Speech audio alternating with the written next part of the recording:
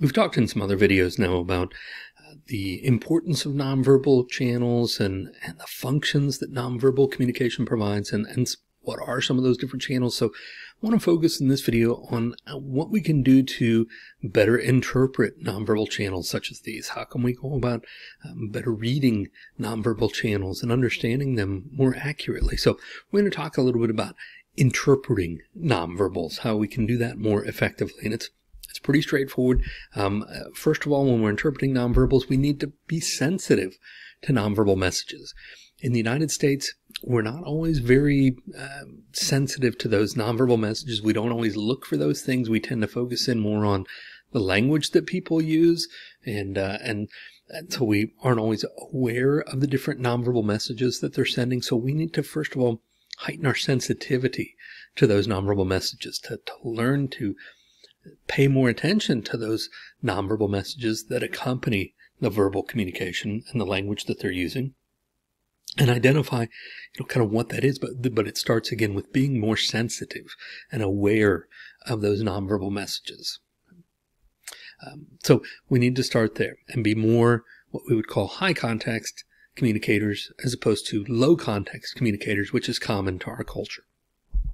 Then we also need to work to decipher the meaning of those nonverbal messages, and there are a variety of things that are involved in this. But after we're more sensitive, noticing those nonverbal messages, we need to work to accurately decipher the meaning of those, and that starts with first being aware of the situation. We talked about the different channels of nonverbal communication, different ways that things are, and places that things will be communicated, things like territoriality, though, things like the physical environment.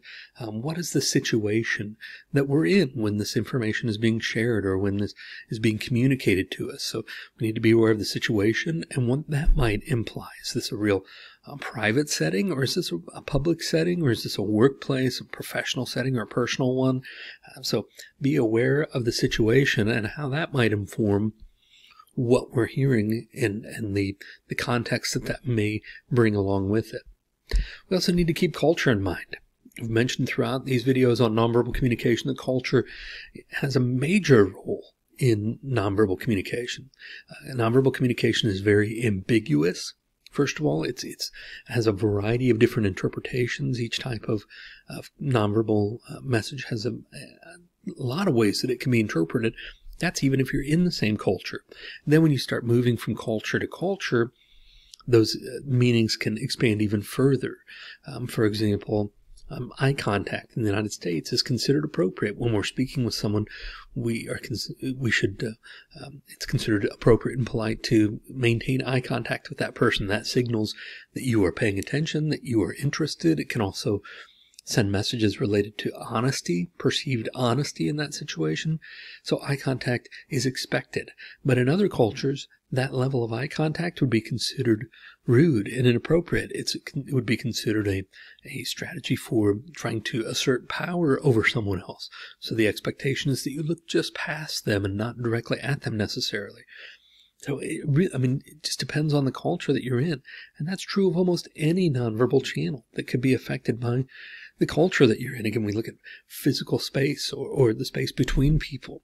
That's going to vary from culture to culture. Just all of these things. We need to keep culture in mind, even when we're in our own culture. Even if you are an American here in the United States, the person you're communicating with may not be, may have learned things from a different culture. And so we need to keep their culture in mind as well. Not just the culture that we have and the culture that we're in that moment, but what is this person's culture and how might that affect how they're using nonverbals and how we should then interpret those nonverbals. So we have to keep culture in mind at all times. And we have to be willing to ask for clarification. If we're going to accurately interpret nonverbals, part of that comes from familiarity. Part of it comes from just being willing to ask somebody, I'm not certain what this means or what you're indicating here. Can you clarify that for me a little bit? Or just, it doesn't have to be that direct. You can just ask some follow-up questions and try and clarify some of that ambiguity, trying to, get rid of some of that uncertainty about the situation and about what they're communicating based on those nonverbals. So we need to be willing and able to ask for clarification in those situations.